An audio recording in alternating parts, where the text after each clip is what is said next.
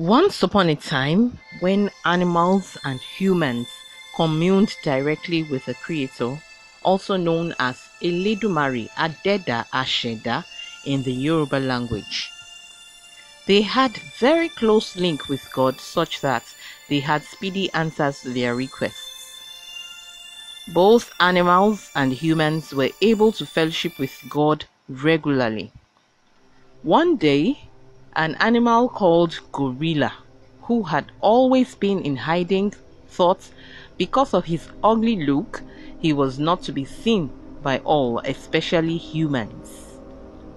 So, he wanted God to change his status from being an animal to being a human.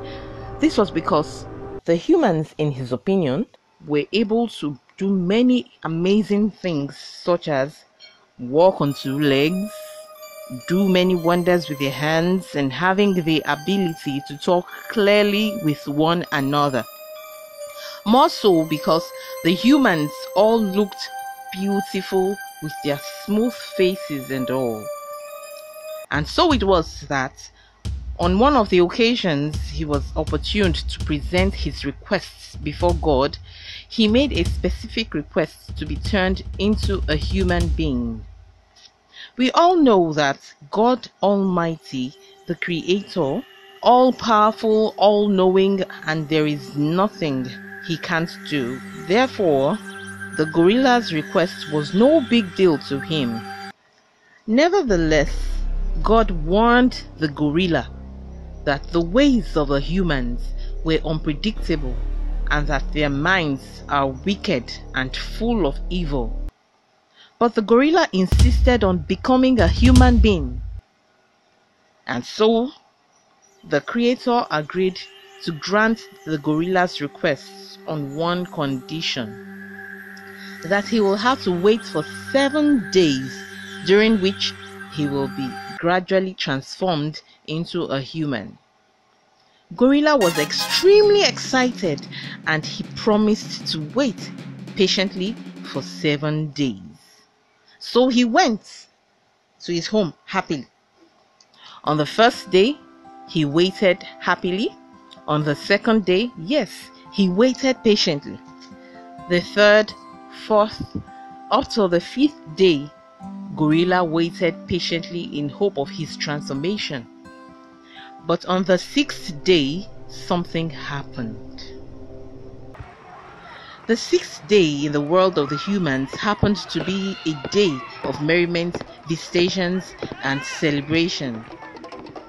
This day happened to be what we now know as weekend today. And so, the gorilla became tempted.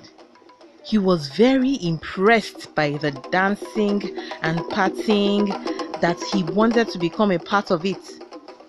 In no time, he jumped out into the midst of the humans. Then he started singing. Madeninho, Madeninho, Madeninho, Madeninho, ni oyola o Madeninho, Madeninho, Madeninho, Madeninho, Madeninho, Madeninho, ni oyola o Madeninho, Madeninho, Madeninho, iruten wo ni di mi ni oyola Madeninho, Madeninho, ni siru ni di mi mo we Madeninho, Madeninho. Kela den so ni wo yi ola Madeninho, Madeninho, tó bá di lọ́la má sọ̀rọ̀ kàṣà o Madeninho, Madeninho, irun tẹ́ ń wò lára mi ni wo yi ola Madeninho, Madeninho, kò ní sírun lára mi mọ́ òwe Madeninho, Madeninho, Madeninho, Madeninho, Madeninho, Madeninho, ni wo yi ola o Madeninho, Madeninho, Madeninho, Madeninho, Madeninho, Madeninho, Madeninho, ni wo yi ola o Madeninho, Madeninho, Madeninho. The humans were very terrified because they had never seen the gorilla before. They thought it was an evil spirit, and so they all ran away in fear. When everywhere suddenly became quiet and the area empty, that was when the gorilla remembered the condition he was given by the Creator. And this was just the 6th day. Just one more day to go.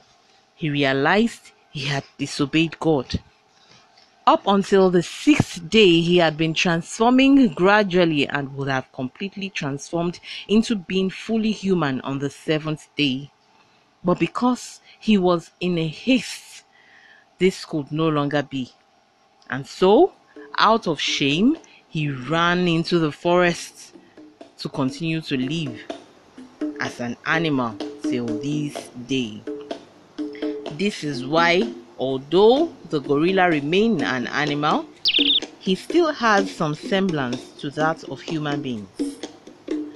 The end.